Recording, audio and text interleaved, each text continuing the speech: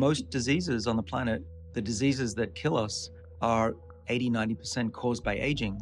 It really is the cause. If you slow down aging, you don't get sick, you don't get those diseases. And now we have an ability to even reverse some aspects of aging.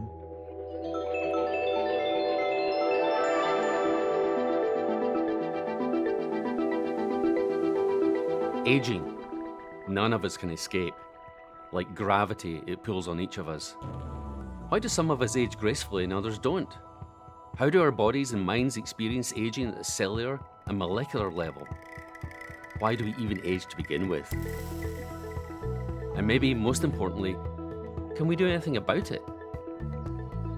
My name is Gordon Lithgow, and here at the Buck Institute in California, my colleagues and I are searching for and actually finding answers to these questions and many more. On this podcast, we discuss and discover the future of aging with some of the brightest scientific stars on the planet. We're not getting any younger, yet. Hi everyone, welcome to the show.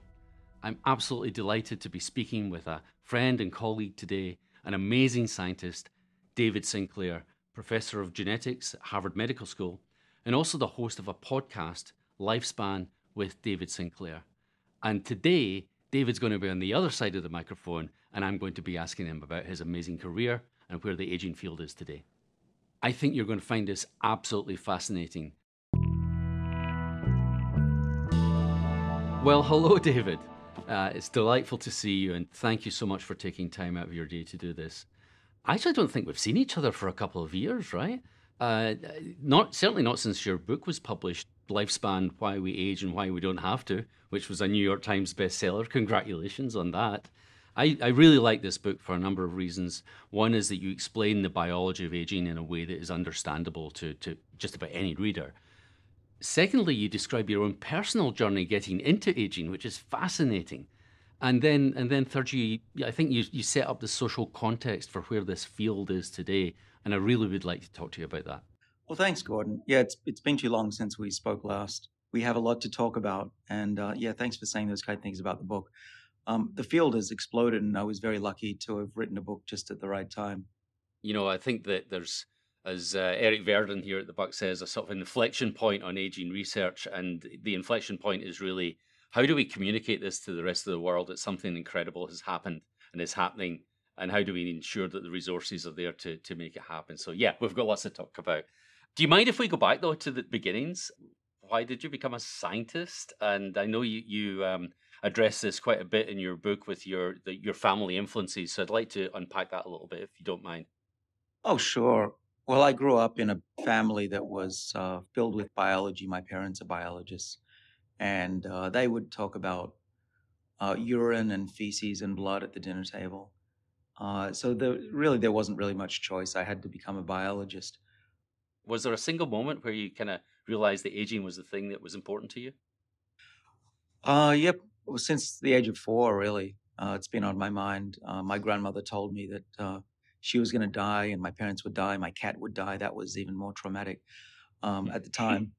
And I remember falling down on the carpet. It was a very prickly 1970s polyester thing. It shaped my life ever since. I really do think it's quite cruel for a species to have consciousness and know what's coming. And I think it's our duty to protect human life and keep people as healthy as possible. That's what medical research is about. I just also think, and I've grown more mature about this over the years, that addressing aging is going to give us the biggest bang for the buck, excuse the pun, that most diseases on the planet, especially now in the developed world and a lot of the rest of the world now, the diseases that kill us are 80–90% caused by aging, and medicine just sticks Band-Aids on the end product of those processes. Yeah, I really like, that I like this. I like the fact you used the word cause there. I think that's something we can agree on, but it's something that's still very much not accepted by even the general biomedical community, never mind practicing physicians. Well, it's true. We've separated aging out as something distinct when it's completely not the case. It really is the cause. Some of the tests you can do for that is if you slow down aging, you don't get sick, you don't get those diseases. And now we have an ability to even reverse some aspects of of aging, and you can Mhm. treat diseases that way and actually cure them. And so, for example, we can now reverse the age of a mouse's brain, and it regains its ability to learn. So that these are pointing or screaming at us, saying aging is the root cause of these diseases, and if you stay young, they don't occur typically. Fantastic. And I definitely want to get into your research and some of your terrific recent papers and unpack some of that. Tell me about Robert Mortimer. So Robert Mortimer, who's now no longer with us, was a giant in the yeast aging field. He was a generous, ebullient, warm guy who I looked up to as a kid when I was learning yeast genetics in my late teens, early 20s. And I got to know him because I needed some yeast strains, some types of yeast for my PhD. And I wrote to him and I said, could I have some yeast? And he and his lab would put them in the mail and mail them out. And that's the way science used to be done. These days, it's a lot more complicated. Typically, you have to sign documents and there's all sorts of approvals. But in those days, people would just share their science and just be happy that they were spreading goodwill to the community. And I got to meet him just once when I went to Vienna for an international conference. I think I was 22 at the time. And that was a life-changing experience. I'd never been to an international conference before, and there were probably 1,000 people who were working on this little organism, this little yeast cell. And it was probably the best time to have gone to a yeast conference because the organism was becoming extremely famous within scientific circles. And we were just discussing, well, they were discussing, and I was listening about reading the entire yeast genome. And the mind boggled because just to read one gene in those days took months of work, and it was hazardous. There were dangerous chemicals, there was glass and electricity involved. And to have the knowledge of the complete yeast genome that really only took another few years to complete was a total revolution that preceded and really just showed the world what it was going to be like in a world where we knew the genome of humans as well. Yeah, I was actually working on yeast for my PhD around about the same time. And one thing I don't think we've ever talked about this is that my undergraduate mentor was Johnny Johnson. And Johnny Johnson was the co-author with Bob Mortimer on a very famous paper in Nature in, I guess it was 1959. So 6 years after Watson, Crick, Franklin published the structure of DNA, this paper appears in Nature, which I'm sure you know very well. Right, yeah. Mortimer and Johnson, they were the first to show that yeast cells get old in a formal way. And that was the basis of my postdoctoral work at MIT with Lenny Guarente, dissecting yeast cells. I guess it was a small world in those days, so it's not surprising we're connected that way. Yeah, well, so Johnny Johnson had this dream life. He had 6 months in Scotland teaching us kids some genetics, and then he would have 6 months in Berkeley working with Bob. And I thought that was just the perfect existence. But the question I had for you is 1959. Why wasn't yeast aging genetics or the biology of aging happening through the 60s and 70s? And really, it took until the 80s before things started to take off. Well, my guess is that people didn't believe that yeast were relevant to human biology. They don't get cancer, they don't get Alzheimer's disease. So how could you possibly learn about something so complicated as aging from a little tiny yeast cell? And then it really just became clear through the 1970s and 80s that you could actually learn about human biology from yeast. There are a number of Nobel Prizes awarded, such as the folks that discovered how the cell cycle is controlled. Paul Nurse is a name that comes to mind. And so that really showed that, hey, if we can understand the cell cycle and it can win Nobel Prizes, then maybe aging is something that might be relevant too. Your book is in some ways a thesis on the idea that the aging is about information, the information theory of aging. And I guess we do go back to your early experiments with yeast and the discovery of sirtuins as modulators of lifespan in this single-celled organism. Tell us about sirtuins. They deserve credit for finding a mutant strain of yeast that was resistant to starvation. And it also happened to live about 30% longer based on the number of divisions that the mother cells could do. And I arrived on the scene then, and the question was, well, what is that gene and what is it doing? And the gene mutation at the time was in SIR4, silent information regulator number 4. Right. Yeah. And and then SIR2 came in because SIR2 is the one that's in humans. SIR4 is not well conserved. But so SIR2 gave rise to the sirtuins, which are pretty famous in scientific circles and increasingly in the public's eye. And so in those days, we were trying to figure out what the heck was a silent information regulator, a gene regulator controlling aging. That made no sense. At the time, the prevailing theory was DNA damage, free radical damage was causing aging. And so to have this gene regulator was a total shock. And what we came up with was the idea that the SIR4 and SIR2 proteins were controlling an aging gene. We didn't know what it was. It was called the age locus, which is really a part of the genome that you don't have a good name for. And then we figured out what was going on. We went on to show that SIR4 moves away from where it normally is, regulating genes involved in fertility, to a highly unstable part of the yeast genome called the ribosomal DNA, which is very repetitive. And one of the first things I showed was that the ribosomal DNA is an Achilles heel for that organism. And little bits of DNA pop out from that region and choke the cell and kill it. But as part of that process, these SIR proteins leave their post and go to try and help repair the DNA that is highly unstable. And by leaving their post, you lose the silencing of genes involved in fertility and sex determination, which you'll know as A and alpha, which is male and female in yeast. And that's what gives rise to the sterility of old yeast cells, which at the time, and I think Mortimer and Johnson may have figured this out, or it might have been Michael Jaswinski later, that old yeast cells are sterile. And that's a hallmark of yeast aging. And that led to the whole theory of really what we still work on in my lab, which is that the changes to gene expression due to relocalization of the sirtuin proteins and others, of course, are a key component of the aging process. So at the time, I mean, you obviously knew that these genes were conserved in mammals, but did you even dare to think that they would be relevant for mammalian aging? Yeah, we were pretty arrogant in those days.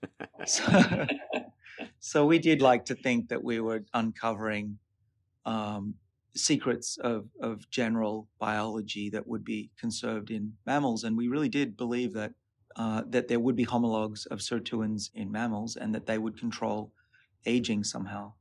And that perhaps, and I was dreaming, and we started testing in my lab when I moved to Harvard in 1999, that the main homolog of SIR2, which is SIRT1, there were 7 of them, number 1, was going to also silence genes and control genes involved in aging and move to double-stranded DNA breaks or DNA instability, including the rDNA. And for the most part, that turns out to be consistent with all the results that we've had in mammals since. But it is funny, no one's ever asked me that, Gordon, whether we really thought that we were going to change the world, but we really did. There was this energy in the lab that we could really do amazing things. And I haven't had such an experience like that, where a whole lab has this fever about it, that we're really doing something that's going to change the course of human history. Now, we could have failed. It could have been just complete arrogance, but we definitely had this feeling. Wherever that came from, I don't know. But fortunately, some of it turned out to be true.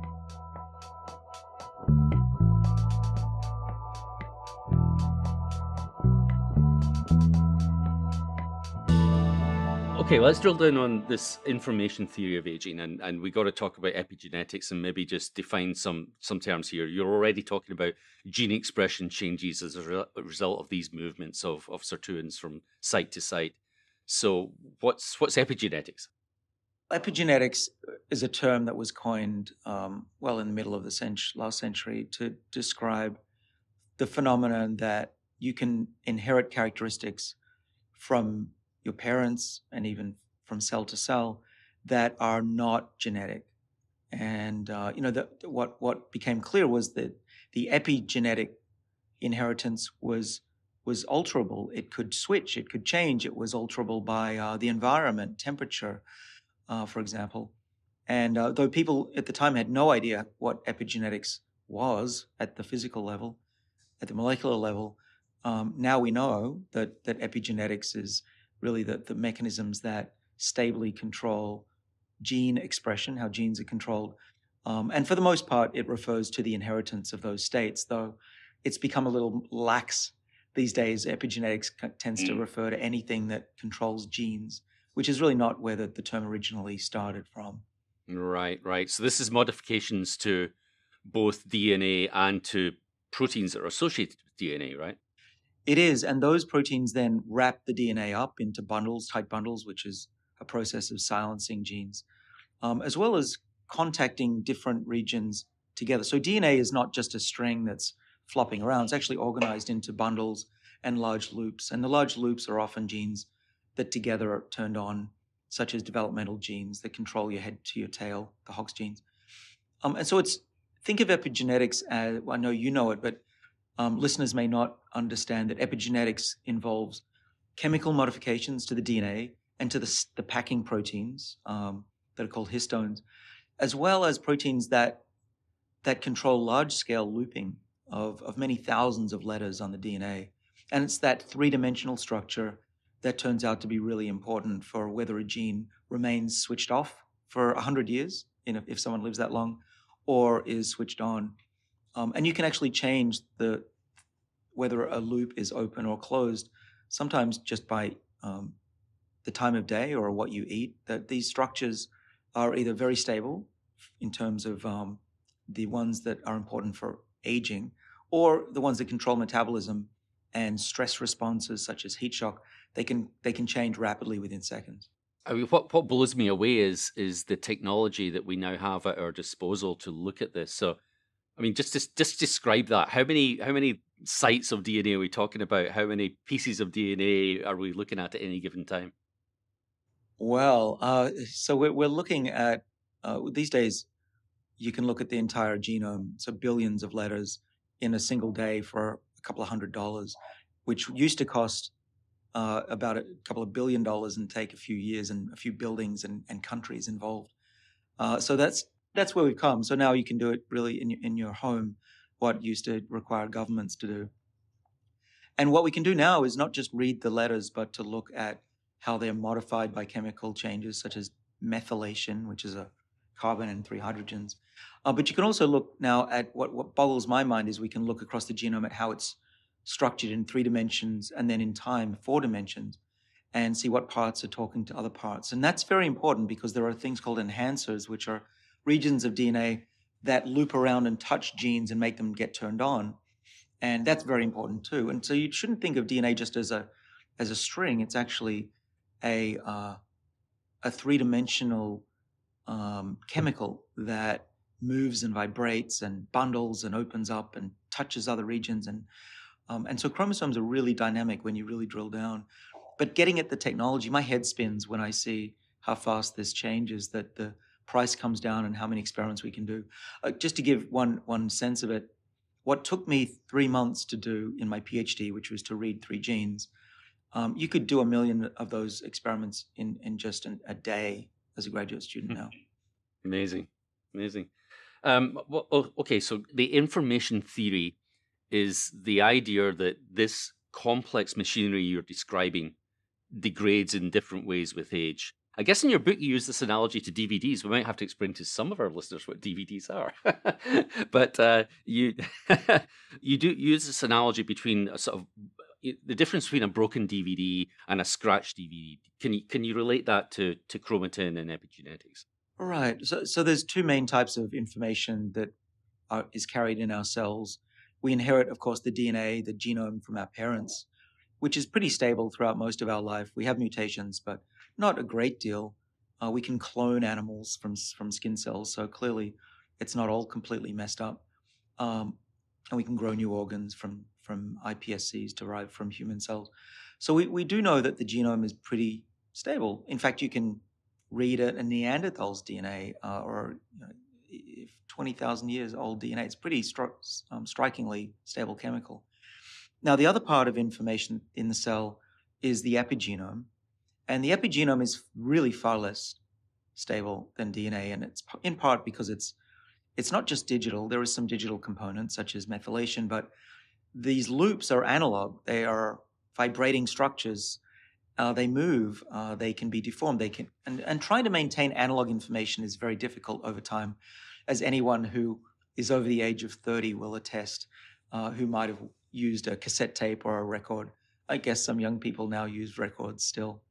Um, so these forms of analog storage are really poor at copying. You lose information every time you copy a cassette tape or a record.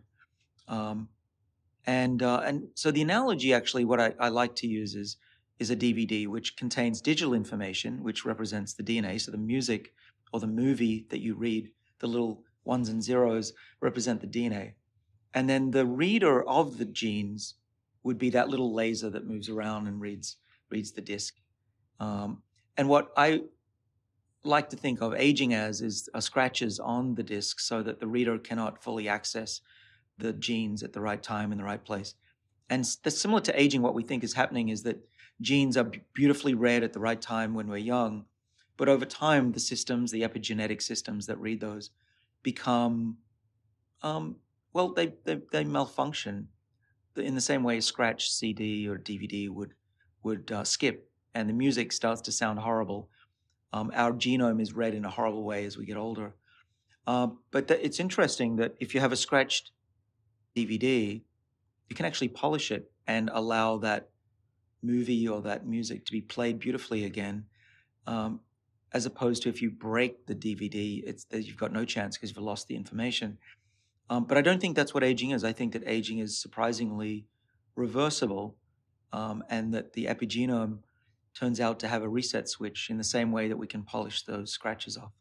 So, and this gets to your work on regeneration and reversibility of aging in certain tissues. And first of all, give us an insight into how that's even possible, and then maybe describe, one of your major discoveries in doing that. Well, I've been inspired by Claude Shannon, who came up with the mathematics that led to the internet, and his paper in 1948 called The Mathematical Theory of Communication came up with the idea that you should have a backup copy of your message, and that if it doesn't make it to the sender perfectly, you can go back and retrieve some of that information.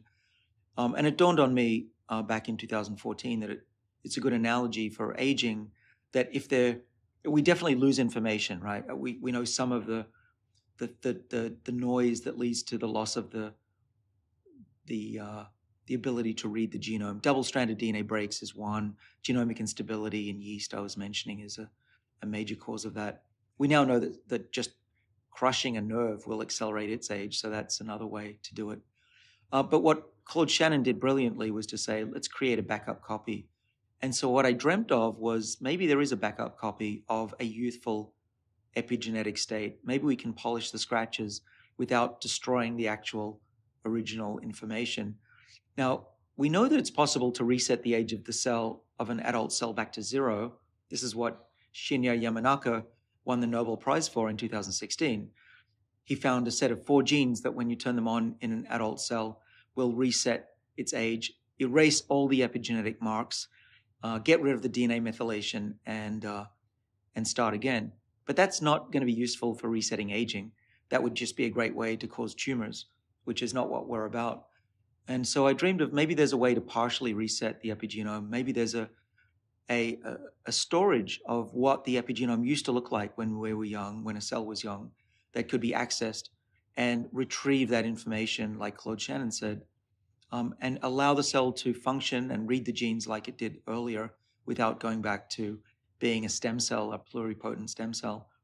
And we didn't know that that was possible until about 3 years ago, when we did a critical experiment where we found a combination of genes, 3 genes from the Yamanaka set, that safely reset the epigenome and brought gene expression back to a state that was much younger without transforming it into a cancer cell. I remember that experiment, David. It's fascinating. Tell me more about how that experiment worked out. My brilliant student at the time, Wan Cheng Lu, was about to quit. He'd been trying for 2 years different combinations of age resetting potential factors, and he was going through genes that would normally be turned on during embryogenesis, because we reasoned that embryos stay young when they're first formed, so why couldn't we do that? But he kept turning on oncogenes, and such as nanog, and Yeah. he was getting pretty frustrated. He almost quit. And it's a true story. He was nearly in tears, saying, I can't do this anymore. I don't think I can finish my PhD," which is the moment that most graduate students go through before they have a big breakthrough. And so we decided to try one experiment, which was to leave out one of the Yamanaka genes and try the experiment again, which was we left out an oncogene called c-Myc, M for short. And he tried it again in cells. Still, we hadn't tested any mice. And it worked. The cells went back in age. They became youthful. They functioned nicely. They didn't become senescent. We delayed senescence. And it was a eureka moment. But then we wanted to know, can you do this in a living organism, which would be something quite different? And we chose the eye as an experimental system. We chose the eye for a number of reasons. One is that if you damage your optic nerve when you're old or even just an adult, it doesn't regrow, but a very young animal will. We also chose the eye because gene therapy works in humans, is permitted by the Food and Drug Administration. And so we thought if it worked, we could actually treat blindness. And then the third, Yuan Cheng Lu, the student, had a passion for the eye. So all of that, I said, yeah, go ahead. Let's do that. And the experiment was to blind a mouse by damaging its optic nerve and then putting in those 3 Yamanaka genes to see if we could reverse aging and allow them to grow back. And that was a turning point in my lab where Wan Cheng texted me an image of nerve cells regrowing back to the brain. Wow. And it was a eureka moment for sure. And Wang Cheng said, do you see what I'm seeing? And I said, yeah, I see the future. And it really was a turning point. My lab now, for the most part, works on reprogramming and the role of sirtuins and DNA damage and DNA methylation and clocks. So yeah, that was a leap forward. Later, we went on to show that gene expression, the patterns of genes on and off, were much more youthful, and genes that went down a little bit with aging went up a little bit with reprogramming. But interestingly, genes that go down a lot come back up a lot with reprogramming, and vice versa, up, down, up, down. And so what that tells us is it's not just that the cell remembers which genes to fix in terms of, just change the expression, but by how much. There's a place and a rheostat. And we don't know where that backup information is stored, how it's stored. I would love for somebody to figure that out. We're trying. But yeah, that's one of the big questions is how does the cell know which are the genes that need to be reset to be able to restore its identity, but not become so young that it loses its ability to function? Yeah, no, it's incredible. And I presume now you're doing this in different tissues and different disease models. Oh, yeah. So we're doing the brain. We're growing little mini human brains. And in mice, we're resetting the age of the old brain and seeing that they regain their ability to learn tasks again, which is cool. We're trying to figure out if you regain lost memories. That would be fun to see and important for dementia. We're testing muscle, and we've got skin as a project now. There's a lot of people interested in the regrowth of hair and hair color. So we just Tell me about it.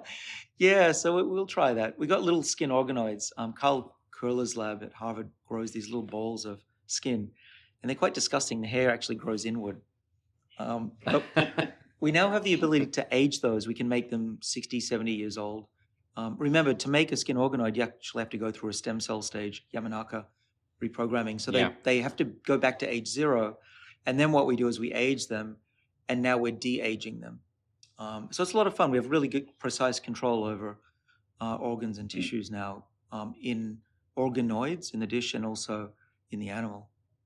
Yeah, so you mentioned senescence. We're going to be speaking with Judy Campisi about her work in senescence.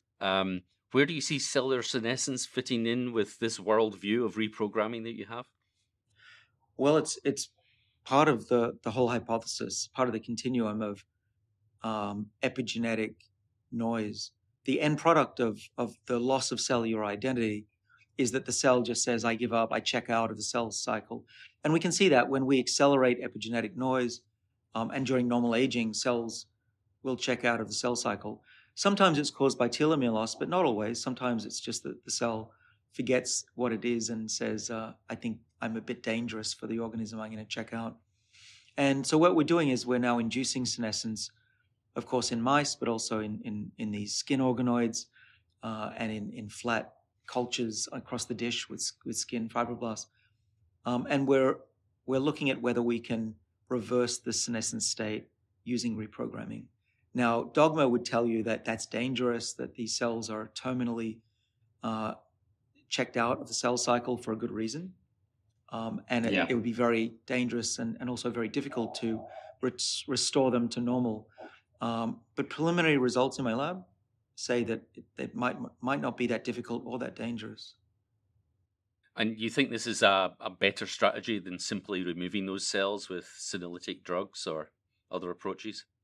It could be. I mean, senolytic drugs are really promising, and I think they're really simple. It's a simple solution, but you don't want to kill off senescent stem cells. You don't want to kill off senescent neurons if there are those things. And so I think that ultimately it'd be great if we could preserve the cells that we need, even if they've become senescent. But for now, of course, we get rid of them, and that's the best we can do.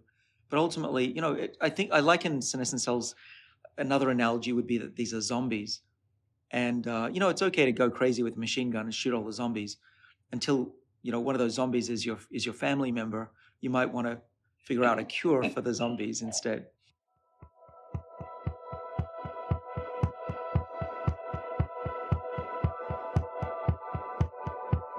I just want to go back to metabolism, and you and others have clearly made inroads into understanding how to modulate epigenetic fate and through changes in energy metabolism. So, can you say something about that? Yeah, so metabolism is one of the easiest things to correct. Actually, the changes to the epigenome in metabolism are already really dynamic, and many others besides my lab have shown that restricting calories and also when calories are consumed is able to greatly improve metabolism. And there's increasing evidence that that's also a way to slow down ticking of the epigenetic clock. But yeah, the reason that my lab is focused on muscle and fat and metabolism and glucose metabolism is that it's super easy to reverse. But I do like metabolism as a starting point for understanding why we age and how to reverse aspects of it. And it's been really fruitful, actually, for the field, I think, to focus in on metabolism. And a lot of the genes that came out early in the days when you were, one of my heroes was, well, you still are, but when I first came upon your work was to understand cell to cell signaling. And of course, in C. elegans, the insulin signaling pathway was front and foremost, and also in flies. And that is a major controller of metabolism. It's what is insulin, and it's like growth factor if it's not controlling metabolism and cell growth. And so, yeah, and that's where the field began, really, and it taught us a lot about the relationship between calories, between hormones, and the aging process at the cellular level. Yeah, we're trying to learn metabolism. We recently showed that alpha ketoglutarate, the TCE cycle metabolite, was having a. That's been known for many years. Cooling Lab published the extended lifespan in C. elegans in the worm, but it seems to also extend lifespan in the mouse. But more importantly, it seems to compress morbidity. You've talked a lot about health span. Did you have a sort of a goal there when thinking about developing drugs? I've wanted to compress morbidity and extend human health as my life's goal. And then I work back from there how to do that. Get a PhD, do a postdoc, get a lab. So, if you understand that, you see why I develop drugs, because that's the next logical step to achieve what I'm trying to do before I die. And so commercialization is a big part of that. Most ideas will die if you don't have a champion, and the scientist is typically that champion. You've got to be that person because there's just too many ideas and there's too many distractions. And there's not enough money to go around. And so what I've done in my career is to take the best findings from my lab and those that I've seen around the world and direct money towards it in a way to improve human health and extend health span. I'm not interested in making people live longer if it's not a healthy life and an enjoyable life. I mean that's what modern medicine is. It's keeping people alive while their brains get old. That I have no interest in doing that. Just a final point about with the societal change that this this science could engender. And I know you think about this. And I know the first thing that people say to us when we talk about health span, lifespan extension is, what are you doing to the planet? Do you want to just close on a couple of thoughts on that? Yeah. Oh, I'm sad that we have to end. I do want to. I'll talk about that. Yeah. But remind me to get back to some of your research because I do want to ask you a question. So societal effects. So a lot of people are worried about what happens when you make people live longer. We've always worried about that. You know, I'm sure when antibiotics were invented, people were wondering, what are we going to do with all these people that survived? And we've been trained, especially those that grew up in the era of Paul Ehrlich and his books about the end of the world and population growth. We were worried that we're all going to starve to death. That's not going to happen. We have more food than we could feed twice over the whole planet, really. We know how to grow food. It's a question of environmental degradation. That's the problem. Countries or continents such as South America and Africa are realizing as a whole that educating a couple of children is the way to go. And I know this firsthand. I visited Africa a couple of years ago. And so that means we're going to top out as a species at around 10 billion and start to decline actually after that. Now, if we start slowing aging, it's not going to make a big difference. I mean, the only thing that would make a big difference is if we become immortal. And that's not going to happen anytime soon. Not within our lifetimes, that's for sure. Right. I'm not an immortalist. I think I'm pretty realistic about it. So it's going to happen slowly. People will start to live a few years longer. Those who do the right things might get another decade or even 2 decades if they do all the right things. We already know that just doing 5 of the right things about drinking and sleeping and not smoking and all those things gives you another 14 years on average. So it's not crazy to think we could live that long on average. But even if we do that, the point is that population growth isn't going to be a problem. What do we need to do? We need to redirect resources into understanding how to live better on the planet, have less impact, how to recycle, how to grow crops without degrading the environment. I've recently given up meat and all dairy, actually, in part because of the planet and in part because I see a lot of science pointing towards that being healthy, particularly for long-term health, maybe not as much short-term. And you know, I can always debate the carnivores on that.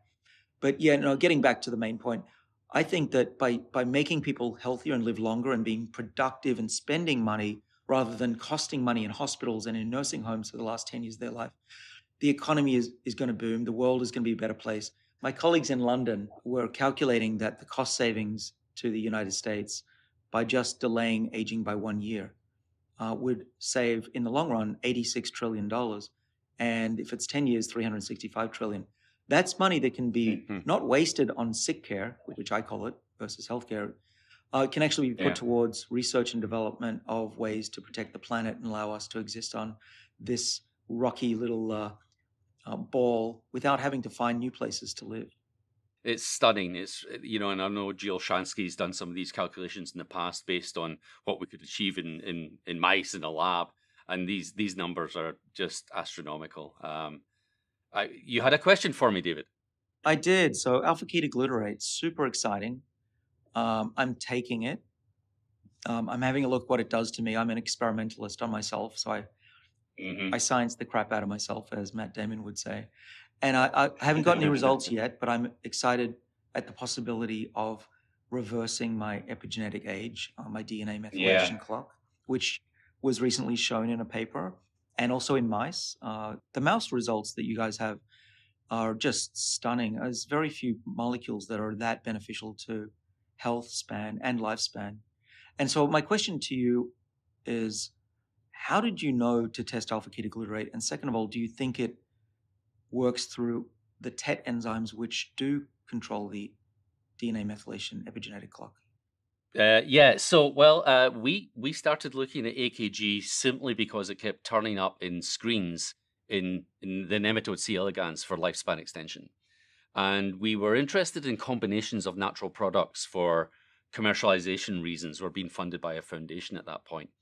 And it seemed to play well with other molecules. And so it was always something that we thought would be a candidate to get into mouse. And really, the results that we published were the controls, because we're actually looking for additional effects of other molecules.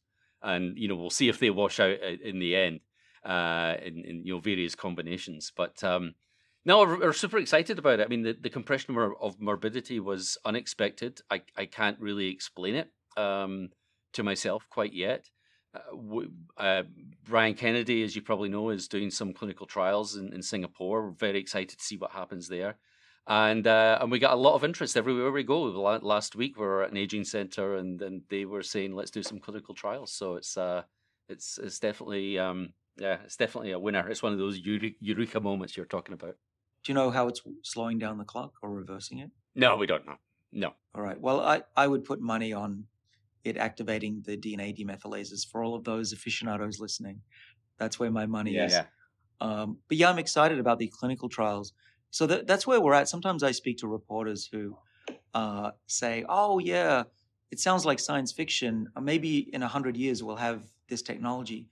And I say, no. There's clinical trials going on right now in many different companies.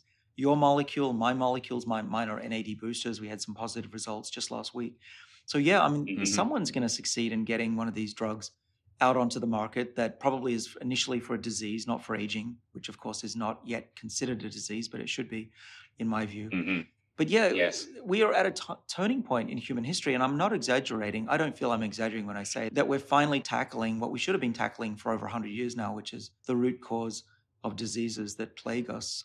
The longer we live and the healthier we think we are, we're actually ignoring the main cause of suffering on the planet. But finally, it's not just us small band of brothers that it used to be. Remember, it's just a handful of us at Gordon conferences up in the Alps, wondering why doesn't the world care? Now the world really cares. The spotlight's on us and billions of dollars are being put into this field. And so that's what's super exciting. And that's why I say it's no longer an if, just a when all of this comes true. So one of the challenges that we have is measuring aging, and also that the challenge there is that when we have an intervention that we think might be slowing or reversing aging, how do you actually measure it?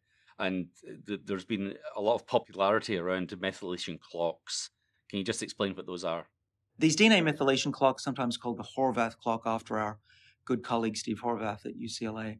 What they are they're really just measuring chemical changes on the DNA that occur predictably over time. And they can be clocks of the blood, clocks of skin. In mice, we do brain clocks, liver clocks, even kidney clocks. But there are these common sites, common clocks that are so-called universal that can be used to determine the age of any tissue. And even between species, there are clocks and little sites on the genes that change the same in sheep and bats and even humans and even whales. And so what this tells us is a couple of things. It's not just a parlor trick. It's not just a way to estimate your biological age. It's actually more important than that. What it tells us is that the epigenome, which these marks are part of, is a component of aging itself. And some of the evidence of that is the following. When we drive aging forward in our mice in my lab, and we give them aging, which we can do by creating some genome instability, the clock advances. We can make a mouse 50% older than its sibling that was born on the same day. And that involves changes in the clock, and they get aging. But I think more importantly, when we reverse aging by reprogramming those mouse tissues and the cells that we grow in the dish, if we stop the clock from being reversed, and we can do that by disrupting enzymes that are required to change those chemicals, then the cells don't get younger. And here's the really important thing. The cells don't function as though they're young anymore. So in the reversal of blindness, curing blindness in mice, needed the clock to be reversed, needed those methyl chemicals to be removed, which tells us that the clock itself, or at least the DNA methylation patterns which the clock represents, is not just like a clock on the wall. It actually represents time itself. They're part of the aging process and required for the reversal step as well, which is really cool. That really brings us to a point where now we can measure our age, and you can do that. There are some tests that you can buy commercially that are somewhat accurate. And then we can also now measure if interventions such as alpha-ketoglutarate or my NAD boosters affect the rate of aging and even potentially reverse the rate of aging. Wow, terrific. So David, if you were a PhD student now, would you get into aging? Oh yeah, as soon as possible, right? This field is taking off. in 5 years, there'll be so many people in it that it'll be hard to distinguish yourself, but it's still a really good time to get into it. There's so much money pouring into aging research from the government, particularly also from philanthropists, in the billions of dollars that are, it's going to lead to new jobs. There are going to be new departments. There's never been a better time to get into aging research right now. I completely agree. Fantastic. So you just emerged from your PhD in some subject, maybe neuroscience or a disease model or something, and you're seeing the excitement that you're describing here. How do you design your first experiment? What does that look like? Oh, well, here's my trick. And I think good scientists, yourself included, have learned this trick. You don't look at the technology. You don't try and figure out what you think might be the next experiment. You start with a really good question and then work back from there and figure out how you're going to answer that question. But all of the papers that we've published have started with a really good question. And what you do is you ask 100 questions. You can come up with 100 questions. In my lab, we're asking questions all the time. And then you pick that one that is the key question that everybody's missed, though it's right in front of their face. And a good question is, what drives aging? For 100 years, people didn't even care. Another question would be, how is it possible to reset the age of a cell? Where is that information stored? That's a really good question. How does it alpha-ketoglutarate possibly delay aging or even reverse it? Great question. So that's where I would start. And then you could figure out the technology or even invent it or, get money to hire a company to do that. But don't try to figure out the next step using the current state of knowledge or the current state of technology. You won't see far enough into the future to get ahead of your colleagues unless you ask a really good question. Wonderful advice for those young scientists out there. Thanks again, David, for your time. You've been very generous. Oh, it's been a lot of fun. Great to see you. Thank you so much for listening. If you've enjoyed this podcast, please subscribe, share, and give us a 5-star review on Apple, Spotify, or wherever you get your podcasts. You're Not Getting Any Younger Yet is made possible by a generous grant from the Navigage Foundation. The Navigage Foundation is enhancing the lives of older people through the support of housing, health education, and human services. Our podcast is produced by Vital Mind Media. Wellington Bowler is here with me, using sign language to keep me on course and recording the podcast. Stella, who I love spending time with talking about science, as you know, is our editor, with the creative direction of Sharif Izzat and the Buck Institute's very own Robin Snyder as the executive producer. If you are listening to this podcast, you know that there's never been a more exciting time in research on aging. Discoveries from our labs are moving into the clinic to help us all live better, longer. The Buck Institute depends on the support of people like you to carry on our breakthrough research. Please visit us at buckinstitute.org to donate and to learn more.